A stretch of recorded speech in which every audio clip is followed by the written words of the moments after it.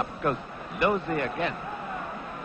Strange to see two right backs with the same style of play as Losey and Armfield. Loiacono. Beautiful one to Moira, and a great save by Springett. Maybe for Armfield. Oh, Hitchens has scored. Oh, what a defensive blunder by the Italians. That was shattering sort of a goal with 38 minutes gone. Hitchens has put England 1-0 into the lead.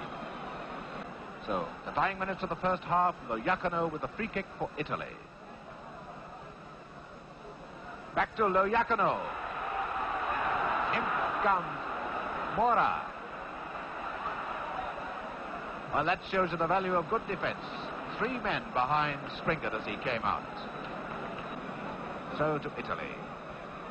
Polki to Castelletti. Sivori. A great goal! A brilliant goal! Oh, and what joy is going on in the crowd. And there's Sivori, absolutely surrounded. The referee trying to get the photographers off the field, but after 43 minutes, Sivori has equalized.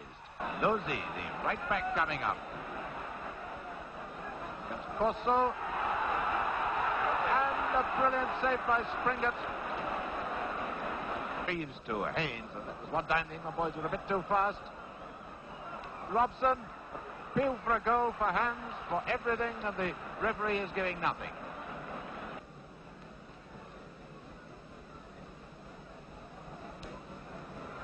Hitchens. A beautiful one to Haynes, a glorious chance. And a glorious save, and Buffon is hurt. Buffon is hurt. And on the field with the trainers come scores of photographers who are being ordered off by the referee.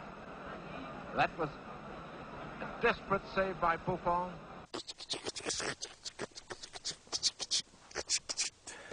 The poor old keeper Lorenzo Buffon is lying prone on the ground, and the first to arrive are the photographers. Buffon had to be stretchered off. Well, not exactly stretchered off, more like dragged off. And it looks as if Buffon is right out.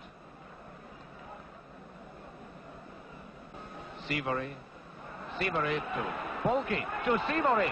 This is a chance for Italy. And,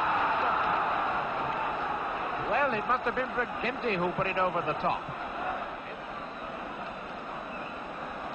And here come Italy again. Sivori. Moira.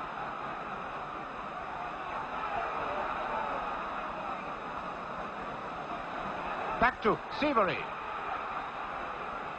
To Loiacono, Briganti, it's there. He scored, Briganti.